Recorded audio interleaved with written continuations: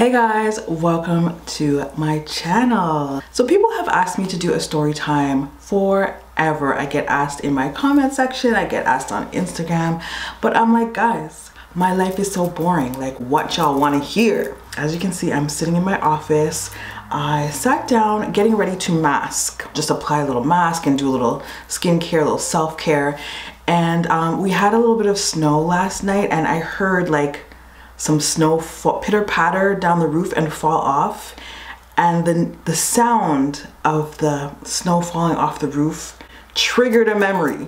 It triggered a childhood memory that came flooding back, and I thought, well, that's a story time I can tell.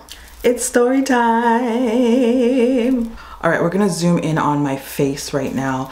My skin always looks the best in the summer, in my opinion. In the winter, I find that I really have to work at maintaining a clear and bright complexion. I think because of the dryness in the air, you know, the cold, harsh air outside, plus the increased central air inside. I look kind of blotchy.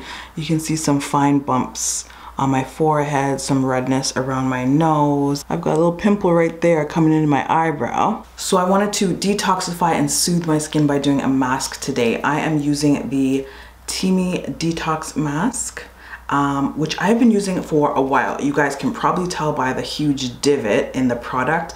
This is my go-to clay mask, because this clay mask, it's made with organic matcha green tea as well as lemongrass and bentonite clay. So it's designed to dry out impurities while imparting superfoods into your face, whereas most clay masks I find only draw out, like they give nothing back. You gotta give back. That's why I like this, because it leaves my skin feeling super clean, refreshed, but smooth and supple. So we're gonna get this started.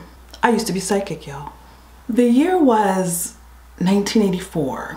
I was just a wee tot. It was a long time ago, y'all. I think it was 1984 or 85, but I remember being super young, so I want to say about 4 years old. And Mama Daley, just like me actually, has had many jobs and careers over her lifespan. And around that time, she was actually a nanny for a family in downtown Toronto. This was one of my favorite jobs that she had, because when she brought me, I got to play with the kids and I really liked them, and they had this really cool older house that had like secret passageways. Like, in hindsight, 100% I know that house was haunted. So my mom takes me to work as usual. I'm playing with the kids. They had this huge sort of living room, playroom upstairs with like just bright, super tall ceilings and tons of toys, which, I mean, come on, what kid doesn't like that? And then all of a sudden, one day, as I was sitting there playing with the children, I turned to my mom and I said, "Mom, the ceiling's gonna fall." And my mom said, "That's ridiculous, the ceiling's not gonna fall. Tap your eyes, or stop your nonsense." Of course, I continued playing as usual, like nothing had happened, because nothing did. The next day, we returned to work. I was upstairs in the bright playroom, roughhousing and playing around with the kids. And again, I paused in the middle of playing, turned to my mom, and I say, "Mom, the ceiling's gonna fall."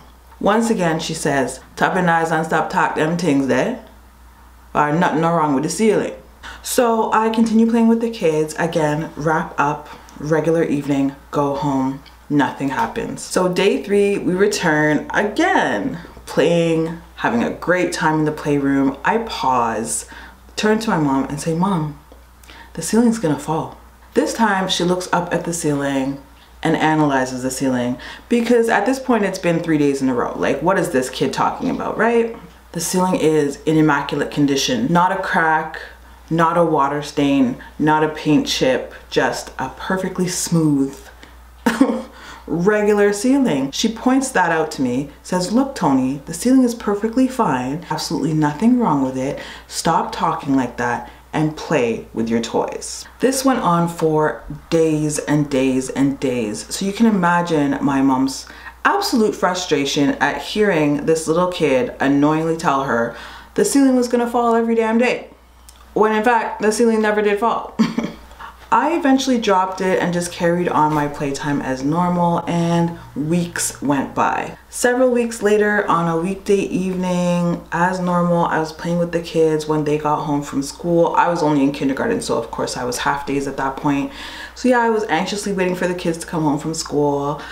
We started playing in the playroom as usual while my mom watched over us, and I turned to my mom and I said, "Mom, the ceiling's gonna fall." And she said, "Toni, don't be ridiculous." I'm gonna pause the story right there and go rinse this mask off because it's getting very, very tight now. It looks like it's pretty much dry, a couple little bits here, but yeah, it's very tight. So I'm gonna go rinse this off. I'll be right back. I just rinsed off the mask and toned my skin, and you can already see like the glow. The redness around my nose has calmed down. I told y'all I love this mask. My next step is actually going to be to follow up with the Superfood Moisturizer, also by Toni. It's also formulated with the organic matcha green tea as well as plant-based antioxidants. It's a very lightweight formula. It's like almost in between a cream and a gel, the consistency. A little bit goes a long way. I always put way too much of this on. But it's a lightweight formula that my skin just drinks, as you can see. Where was I? All of a sudden, as my mom was mid-sentence in telling me to shut my behind up, wouldn't you know, the ceiling came crashing down from all angles, from all areas, all over the room. You just heard creaking and breaking and snapping and crashing. Dust and debris and wood planks everywhere. My mom, in a panic, instinctively grabbed the kids, one under either arm, and ran out of the room. She realized in horror that she forgot her own damn kid. She turned around slowly, that feeling of dread creeping up on her as to what she would see when she turned around to the spot that I had been sitting. And there was little 4-year-old Toni, sitting in the middle of the living room, perfectly surrounded in a circle, as if sitting in a protective bubble of plywood and crown molding and drywall and wood and paint chips and dust and smoke and debris. And I was sitting in the middle of the living room, big eyes blinking, looking at her with not a scratch. It's as if not only was I psychic, but I had angels surrounding me. The ceiling literally fell around me. And that's my story time, you guys. That is the most interesting story I could think of from my childhood. True story. If y'all see Mama Daley in these streets, you can ask her. She will corroborate my story. And that, you guys, concludes my very first story time. I think the moral of the story is listen to your kids, y'all. And don't neglect your winter skincare routine.